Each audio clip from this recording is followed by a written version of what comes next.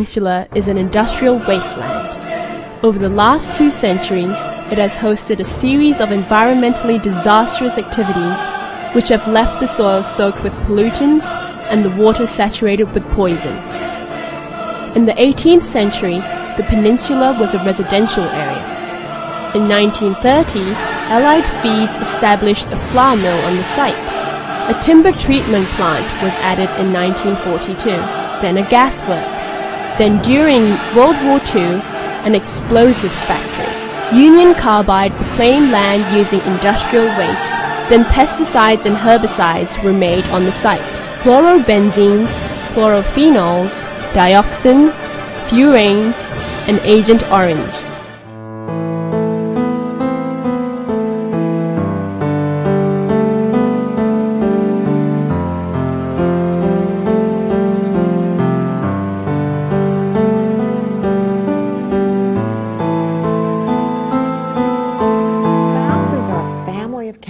That have similar structures and similar mechanism of action and similar effects.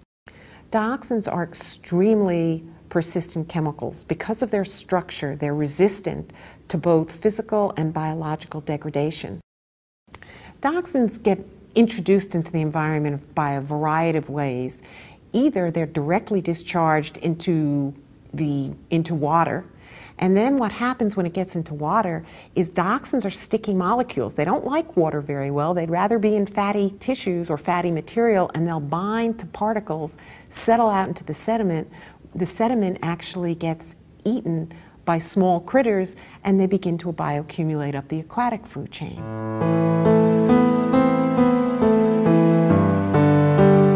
Dioxin is not your typical kind of toxic chemical which might affect one kind of effect, might only cause neurotoxicity or reproductive toxicity or cancer. Dioxin seems to have the ability to interfere with basic processes in our bodies, so that in fact dioxin has been shown in our experimental animal studies, and now we're seeing more of this in our human studies. Dioxin has been shown not only to cause cancer, but to cause effects on the skin, to cause effects on the gastrointestinal system, to cause effects on the reproductive system, on the immune system, on the cardiovascular system, on the endocrine system, and on the nervous system as well.